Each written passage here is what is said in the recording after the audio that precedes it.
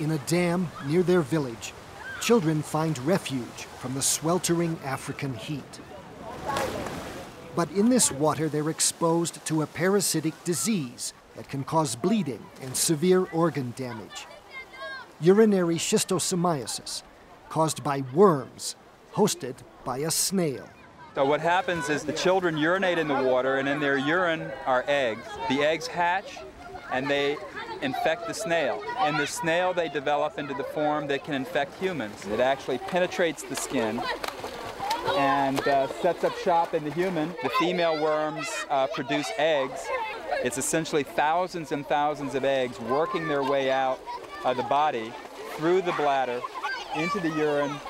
They cause bleeding, and that's why the manifestation of the disease is blood and urine. This disease can stunt a child's growth and impair learning. Young victims are more vulnerable to other infections like malaria and tuberculosis. Schistosomiasis is rampant in Africa's rural areas with little or no access to safe water, but it's largely neglected. In Nigeria, an estimated 16 million children are infected. Hundreds of millions of people in 74 countries are victims of this disease, despite the availability of an inexpensive cure, a drug called praziquantel that costs only 20 cents per treatment, taken orally once a year. This medicine, when provided once a year, particularly aimed at school children, dramatically reduces the blood in the urine that the children have as a result of the infection. So we've seen a decrease from over 50% of children having blood in their urine to now less than 5%.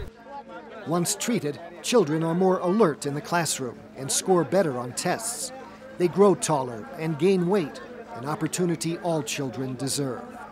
But while schistosomiasis can be controlled, treatment and health education must continue, as reinfection easily occurs.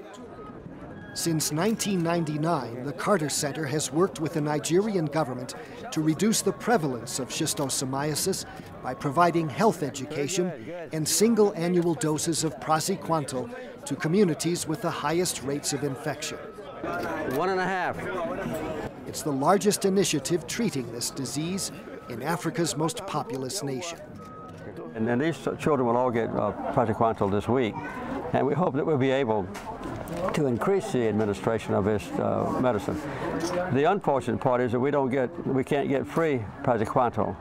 On an average sized person, it costs about 20 cents.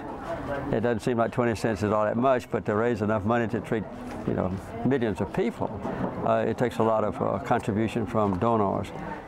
The Nigerian program can now buy only a fraction of the praziquantel needed here, but its successful efforts provide hundreds of thousands of children an opportunity to thrive.